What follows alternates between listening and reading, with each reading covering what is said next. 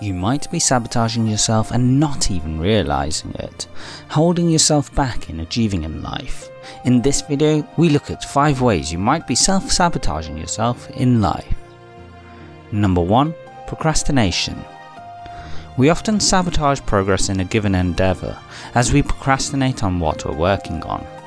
This is common, with people acknowledging it frequently, yet continuing to do it. The reason we procrastinate is actually as a self-defense mechanism to avoid or reduce stress. But procrastinating too frequently can result in it becoming more destructive and is often harmful in today's world. Number 2. Negative self-talk. You may not realise it, but our self-talk or inner dialogue can play a significant role in our progress towards achieving success. If your inner dialogue is constantly critical, it can build up negative beliefs about yourself and your ability, which can result in a drop in confidence that is harmful to long-term progress. So take time to understand how critical you are of yourself, of past mistakes, and your ability to fulfill on a given task. Number 3. Perfectionism.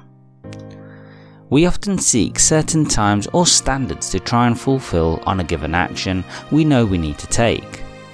This search for perfectionism in a world that's imperfect will lead you to stand still and never take action. Therefore, it's vital not to seek perfection, but make a start instead towards achieving success in your life. You may not be satisfied with the initial result, but the fastest way to learn and improve is directly through experience. Number 4. Shifting blame. We often naturally shift blame away from ourselves when faced with a negative situation, attributing shortcomings to someone or something else.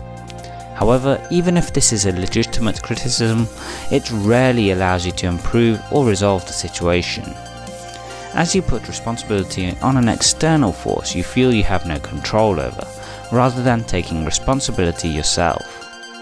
It's important to take control and seek improvement if it's necessary, even if you're not at fault.